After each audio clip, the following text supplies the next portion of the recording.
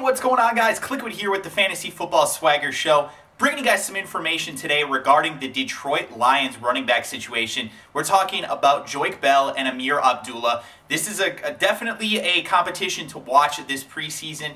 It's been a competition to watch during training camp as well. Now, Joique is entering, his 8th season, I believe, in the NFL. He's 29 years old already. He's actually only really played for 3 seasons. He kind of bounced around different practice squads at the beginning of his career, but has really caught on with the Detroit Lions over the past 3 years.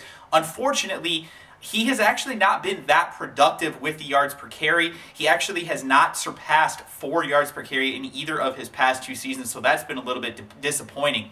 The Lions actually went out and did draft Ameer Abdullah this offseason when they got rid of Reggie Bush at the same time. So Ameer Abdullah, I guess, is kind of expected to step in and fill that complementary role to Joique. And so far in training camp, reports are that he has done an amazing job. He's definitely outperformed what most people expected that he would so far this season. So what it's looking like at the moment is that this is going to be closer to a 40-60 share, if not a 50-50 share. And if it is in favor of one player, at least at the beginning of the season, of course, it is probably going to be Joique due to the fact that he's more familiar with the offense. And he does, he does have some sort of reason to say that he should still remain the starter, given the fact that he is at least moderately productive so far in his NFL career. So it's worth noting, though, that the reports are, again, that Abdullah has played very, very well in the training camp sessions that the team has had, and that he could actually get some playing time on third downs and in obvious passing down situations. Now,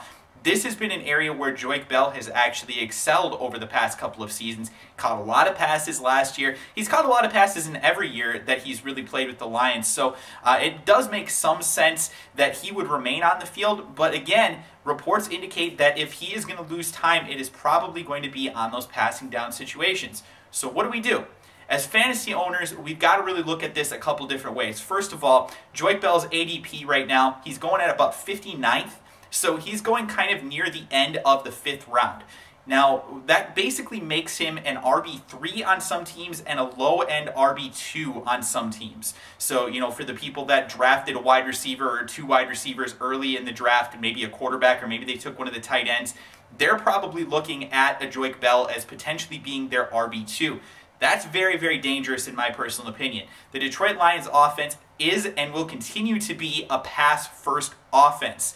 Therefore, if he is not going to be on the field for the majority of the third down situations, you really have to consider the fact that you might want to consider going maybe even toward Ameer Abdullah, especially in those PPR leagues where he could do some damage in the receiving game. Now, Ameer Abdullah is a rookie.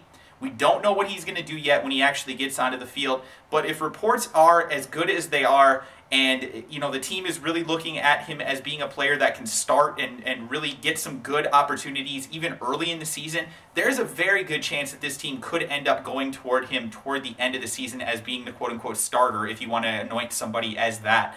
It is probable, though, that these two will, again, just like Joique did with Reggie Bush throughout the past couple of years, they will likely split carries throughout the season.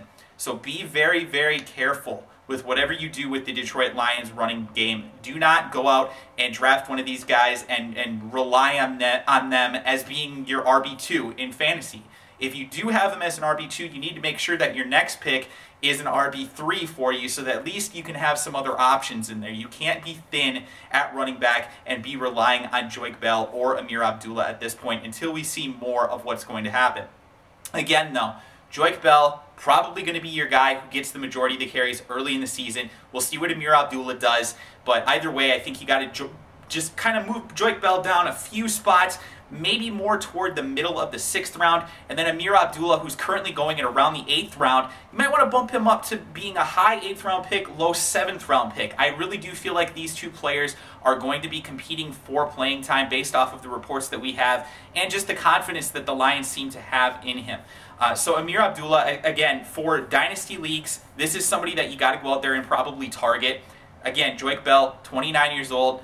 We don't really think of him as being an old running back just because he has only, like I said, played for about 3 years, but he's already 29 years old. And Ameer Abdullah being a young guy, he is definitely the guy who you look for in this backfield to be the running back of the future. And if he's able to perform as well as he has in training camp thus far, there's no reason to think that he won't be the running back that this team uses maybe late this season, if not next season, and going forward as well. So hopefully that will help you out, guys, with your draft. Let me know in the comment section below if you have any questions regarding this whole situation. I'd be glad to answer them for you. If you guys are enjoying these quick little fantasy football update videos, please let me know as well in the comment section below and by dropping a like. If you are new to the channel, do me a favor and press that subscribe button. And let me know on Twitter as well if you guys have any other ideas or any questions that you'd like me to answer here in video format. So thanks again, guys. Talk to you again soon, and I'll see you next time here on the Fantasy Football Swagger Show.